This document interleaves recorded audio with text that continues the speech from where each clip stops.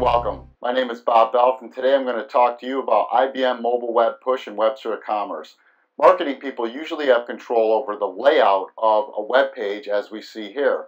But what IBM Mobile Web Push does is give you control over things like pop-ups, like on the left, on the right, in the center, or maybe even above. So today I'm going to go ahead and show you how you can do this with IBM Mobile Web Push. What we're going to do is we're going to go ahead and look at the Aurora website, which is the out-of-the-box website. So let's open that up. And what we see here is instantly a pop-up. And in this pop-up, we have an offer of 25% off for bags only today. And we can go ahead and click on that and get sent to the category to go ahead and continue shopping. We also have an inbox. It's a basic inbox of all the different offers that we have been offered. So we can select them and look at them, etc. So if we go back to the home page, we can also dismiss it and not click on it, and then it scrolls off the screen. So if I go to a couple other categories here that I've instrumented with some campaigns, you can see we're going to see the same thing, but a different user interface where it just pops up on the left. If I go to another category, I have it coming in on the right, as you can see here. And if I go ahead and close that and go over to apparel, you're going to see that it pops up as a traditional WebSphere eCommerce message. So how did I set this up? Well, what I did was I actually extended the Management Center tooling, and under the Configurations tab, I went ahead and put a few more checkboxes and options. So this little section down here, IBM Mobile Web Push configuration, you can actually click here to go and register for a 30-day trial if you want to do that. And once you get your key, you can go ahead and enable this and then provide the key here. And we can also optionally show the inbox down on the bottom, which was down here. So what I did was I actually went in and instrumented this in the footer. So if I look at the source code for the page source and I scroll down to the bottom, there's the footer, and here's my code that I inserted into here. And all of this code is inserted based on those selections, which we'll get to in a minute.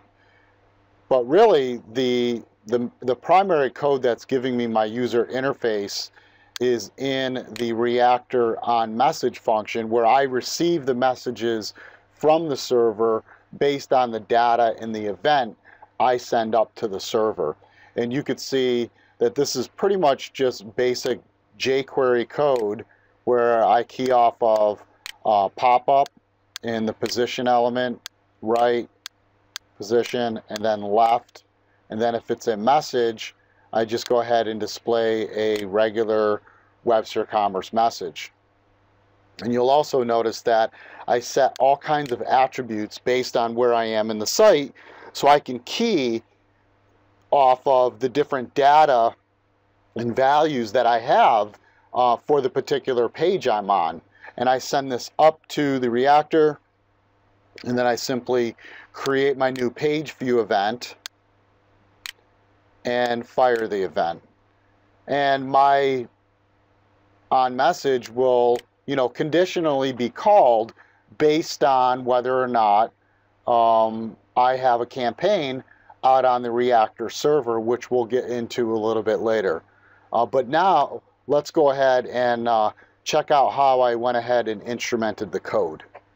So here we are in Rational Application Developer, and what I've done to instrument the site was just simply override the footer. And since I want this available on all of my extended sites, I've pretty much changed the code in the base Aurora storefront asset store, meaning all the other sites that are based off of this site are just going to simply use this code.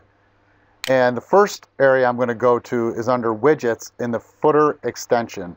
Now it's important that you put your code under the ext directory because that's the proper way to extend the store, so when we upgrade, the changes are minimal.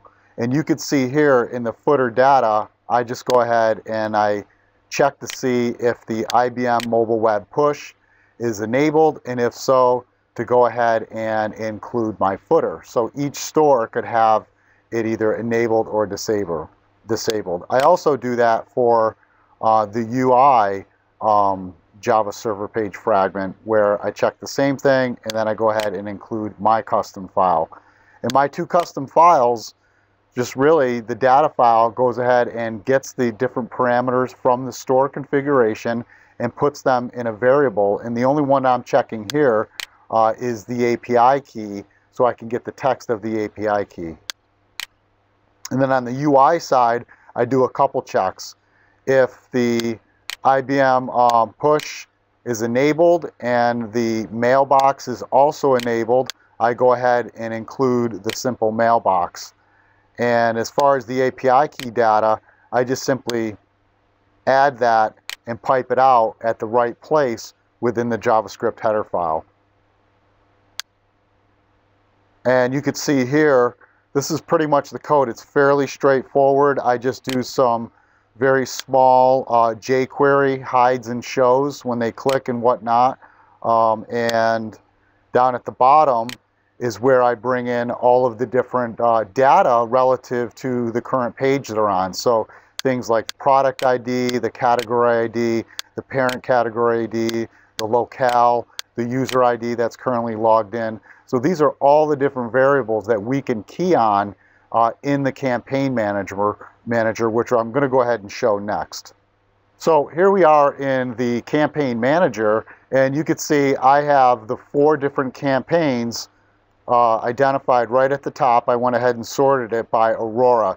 So if we look at the top page, if we recall, the top page had the advertisement come right in the middle of the page. And what I did is I have the same advertisement and I just position it as a pop-up. And that's pretty basic. And then if we go to another one, for instance, on like the electronics page, if we recall, that came up on the left and I just simply have the position be equals left. So my jQuery code in the JavaScript just simply looks for this variable and does the right jQuery animation based on the data put in by the marketing person. So that's pretty much it. Oh yeah, there's one more thing. Down at the bottom here, you can see the way I tie it to a particular category is I just simply key off of those fields from the JavaScript that was pumped out by the JSP fragment.